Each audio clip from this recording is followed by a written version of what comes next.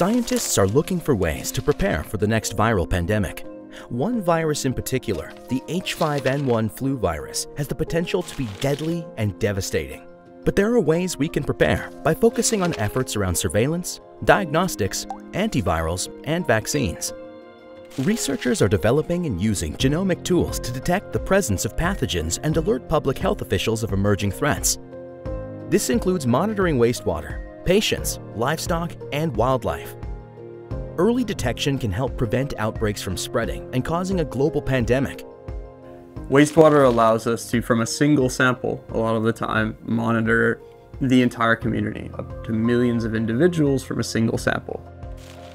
Developing rapid diagnostic tests to diagnose infections arms patients and healthcare providers with vital information.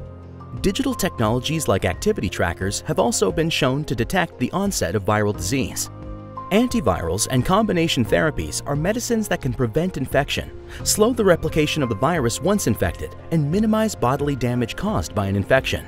These medicines can be used for treatment and prevention at the start of a pandemic, and can help limit deaths and buy time until effective vaccines are developed and distributed.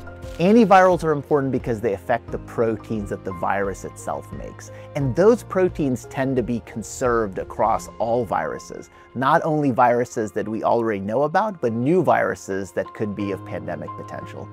As the world learned from COVID-19, vaccines are critical to help protect people, particularly vulnerable populations.